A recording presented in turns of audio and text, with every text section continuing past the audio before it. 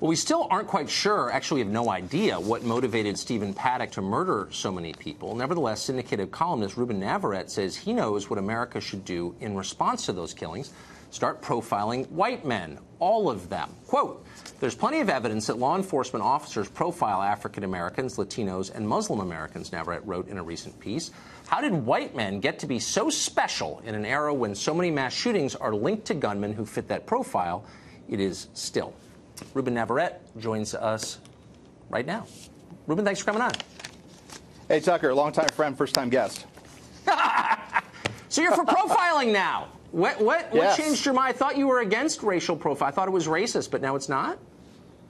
Well, there's two sides of that coin, right? The same folks who think it's okay to profile African-American motorists on a freeway or Muslim Americans at an airport or Mexicans on the border, they say, well, look at the numbers. Likewise, when you're talking about serial killers and mass murders, it's inescapable that most of those folks are white males. It just makes sense to keep it all even. Okay, so you're just for the record, you're for racial profiling now. So the next time some big city police department says we're profiling people outside a mosque, you're going to say, yeah, good job. You got to finish the quote in the column you read, the column that I just wrote this afternoon, talks about not all white males. You said I want to profile all white males. No. I want to profile white males who buy an unusually large number of high-impact, powerful weapons and ammunition. If you do that, you add that behavior to that characteristic, yeah, I think those are good people to keep an eye on, keep a list of, and keep track of. So do you think there's something about, I mean, I guess what I found so striking about your column was the racial angle. I don't think most people looked, I don't look at most shootings through the lens of race, and I didn't look at this one. I thought it was striking that he was old. I thought it was striking he was a former IRS guy. I thought a lot of things were interesting, but his race didn't jump out at me, but obviously it was a real concern for you. Why was this a racial killing? Yeah. Yeah. It was for me and a lot of other Latino African-American friends I talked to. They likewise sort of hold their breath whenever they hear about an incident like this, and they say, oh, geez, I hope this wasn't one of ours. I actually heard somebody who was a Christian fundamentalist say that he does the same thing. He always hopes that it's not one of his constituency, his community.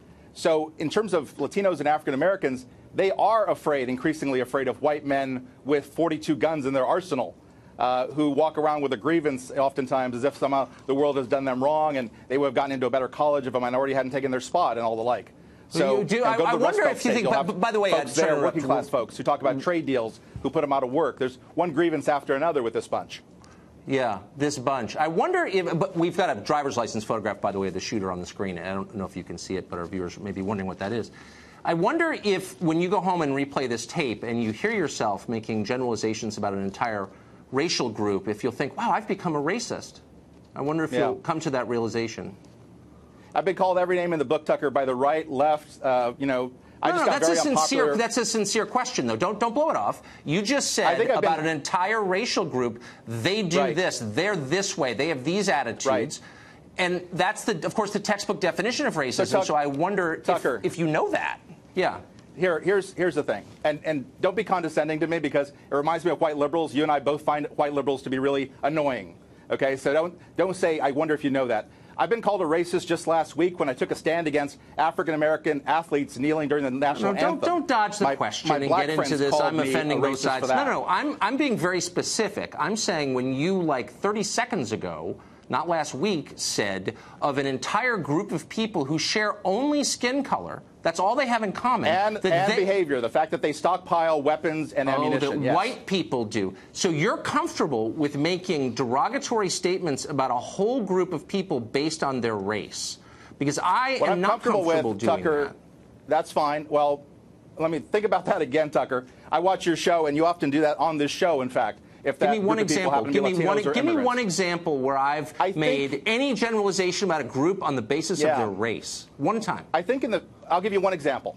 In the future, and you did this just last week, when you talk about immigration, you should not rely on people from FAIR or CIS, the Center for Immigration Studies, groups that 20 years ago, Tucker, when I first met you, I said, give me an example. You would criticize when you wrote for the Weekly Standard. Stop. Give me an example of me deriding an entire group of people on the basis of their race, and you can't because I don't believe in that, and I never have. And you just did, and I'm wondering when that became okay.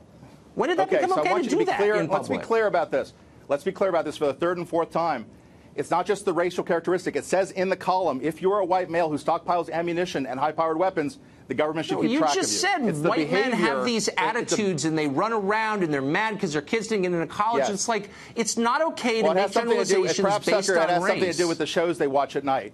And the sense this grievance mentality is fostered in them over and over again. That you can say something that's the textbook definition of racism and then accuse me of it for calling you out. So, Tucker, it's like this cool little trick you figured out. Here's the thing. It doesn't really bother me if somebody calls me a racist. They do it on the right, left, and center all the time. No, but I only care that I make them think.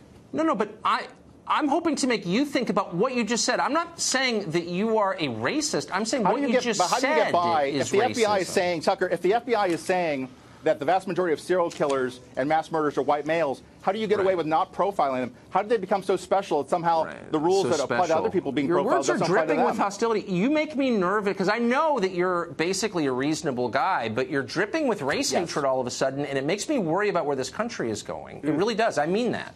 Yeah. Ruben, thanks for coming on tonight.